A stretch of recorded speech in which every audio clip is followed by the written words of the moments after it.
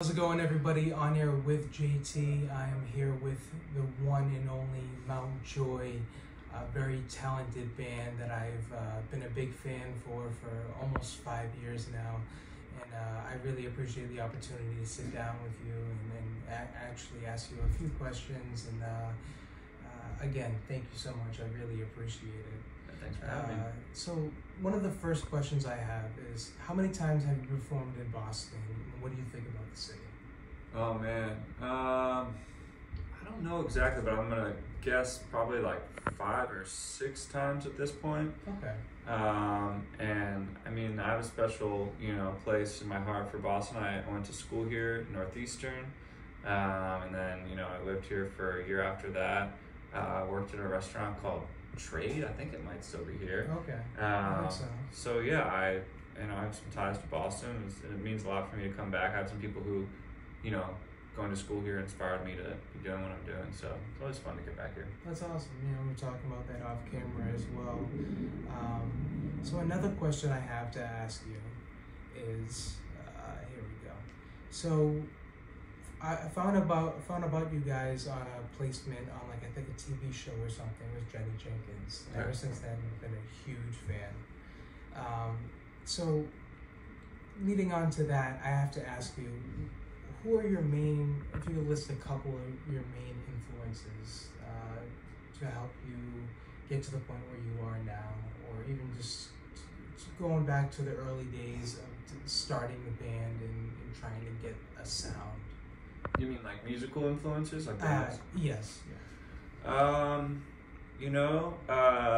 I think there's a lot. And I think one of the cool things about this band is that there's 5 of us. All of us have slightly different influences and things that we grew up listening to. For me, I was into a lot of 60s and 70s folk music, like Paul Simon, Bob Dylan, Joni Mitchell. Then soul stuff like Staple Singers, and then jam band stuff. I'm a big Deadhead. I like the Grateful Dead, so kind of this classic throwback stuff. And then Jackie comes from a classically trained pianist vibe, and you go across the board. Everyone comes from a slightly different place, and I think it sort of hopefully gives us a unique sound in the end. That's awesome. I really appreciate the honesty on the different types of influences that you've had and how it's brought you to this day. Another question, dream collaboration. If you could pick any artist, band, who do you think would fit the best in terms of chemistry and the creative process of making a really good song? I don't know, because I don't know some of these people's creative processes, I guess. But in terms of just pie in the sky, assuming it would work, and there's a few. I mean, Frank Ocean's probably everyone's dream collaborator, but every recording he makes is so cool, and I feel like it also still has a heart in it and a soul, whereas I feel like there's a lot of really cool sounding recordings and people making cool recordings that maybe I can't feel the song, or the song doesn't hit me as hard. So someone that I look up to for sure. Then Grateful Dead or something like that would be obviously they're missing some key members, but that would be cool. Yeah, definitely. So what was it like performing on several late night talk shows? You performed on, I believe, Kimmel, James Corden, and I'm missing one more, Seth Meyers. Okay.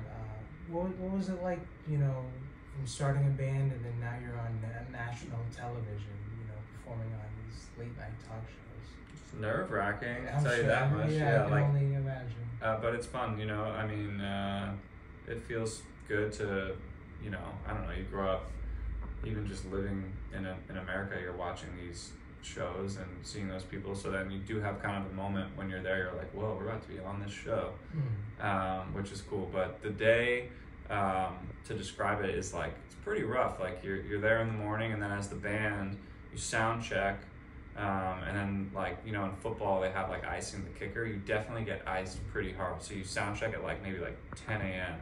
And then they're like, all right, sounds good, we're ready for you to go. Yeah. But then you go at 4 or 5 p.m. So you're just waiting and waiting and waiting. And, I think that's when the nerves kick in the most, is when you're waiting to do a thing. Yeah. So Definitely. for us, it's a little nerve-wracking, but it's definitely cool and rewarding. Yeah, I can only imagine. So what was the creative process, if you can just explain, you don't have to get into it that much, but of making, the newest album, Orange Blood? Yeah, so it was made, or at least a lot of it was made during the pandemic. So Sam and I were fortunate that we were able to rent on this woman's property not far from where we live, outside of in Philadelphia area, I guess.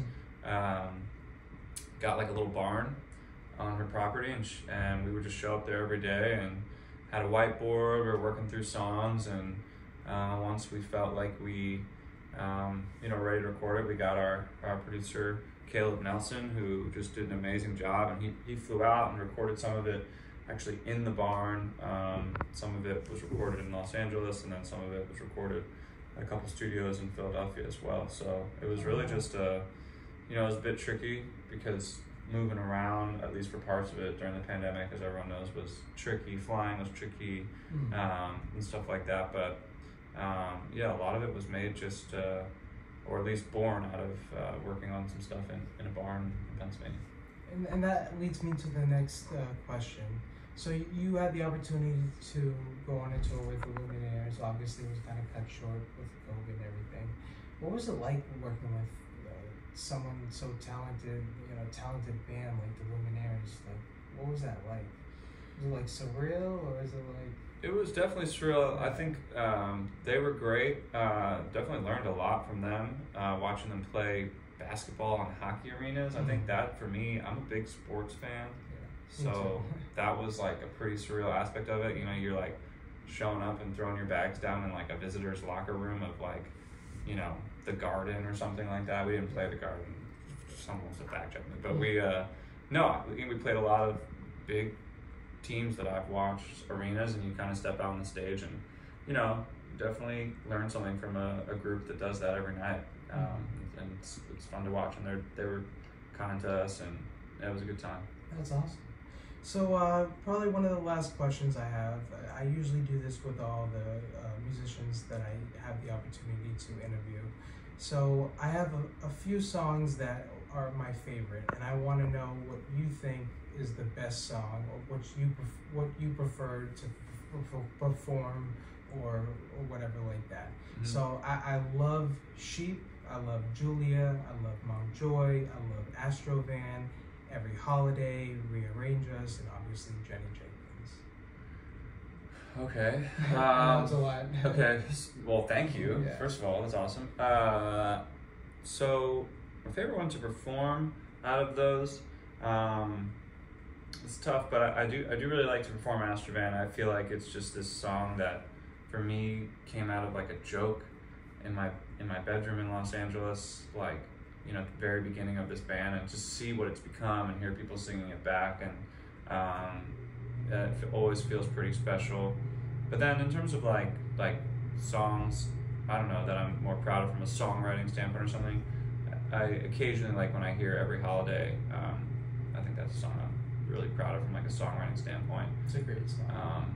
And just captures like, a specific moment in time for me as well. So yeah.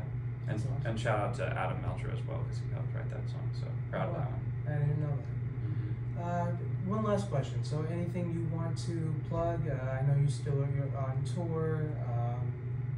Obviously get MT.Joy's newest album, Orange Blood. Anything else? Yeah, I don't know. We're on tour. We have 2 weeks left on this run. I think there are a few tickets available at some of the shows, so check that out. And check out our new album, Orange Blood. It's going pretty great. Sold out tonight in Boston, and we're super excited. That's awesome. Thank you so much. I really appreciate it. Hey, thank you, man. Appreciate you. You're the best, man. I appreciate it. You're listening to On Air with JT, and we're here with MT.Joy.